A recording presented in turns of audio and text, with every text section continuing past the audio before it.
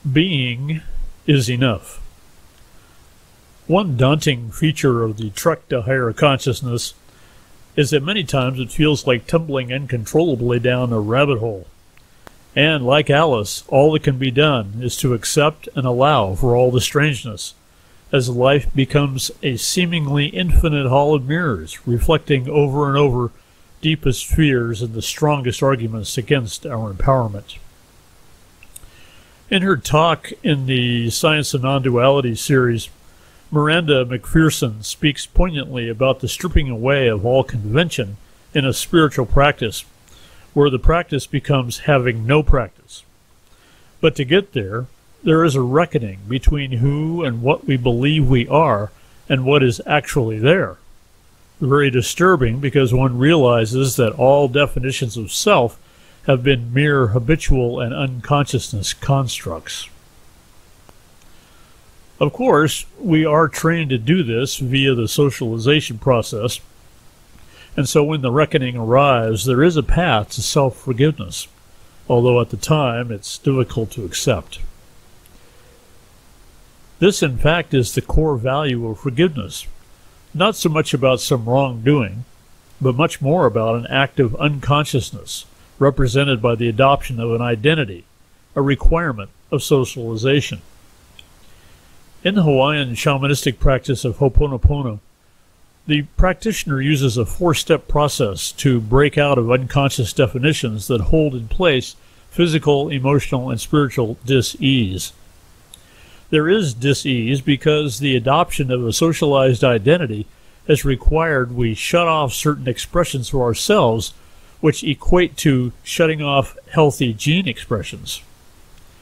The four-step process of Ho'oponopono is 1. I am sorry. 2. Please forgive me. 3. Thank you. And 4. I love you. This is done as a radical act of forgiveness and unconditional love that peels away the lie of the identification with who a person believes they are, thus leading to a freeing up of energy flows, creating healing. McPherson also reveals that this process of rude awakening left her questioning whether she had anything at all to offer, and the realization and awareness that the trek to perceived higher consciousness has nothing to do with what you do about it and everything to do with being. Being is enough. This radical notion flies directly in the face of identity socialization, as it frees us from all the definitions and expectations of self, opening the door to the experience of infinite possibilities and personal power. In the core practices of access consciousness, there is a process of asking, what else is possible when life seems stuck? The process deconstructs fixed beliefs and limitations that we use to define ourselves. Because we believe we are a certain way, then only a narrow band of experience is available to us. We tamp down expectations and our personal power, all for the sake of protecting the belief construct of our identity. By asking what else is possible, we call out the basic native quantum state of infinite possibility, where every state is possible, and the basic nature of the state is infinite. This infiniteness of possibility is inherent because we have infinite potential as creative points of being. We contain the potential to be a superhero or a rock. It's basically just a matter of simple choice.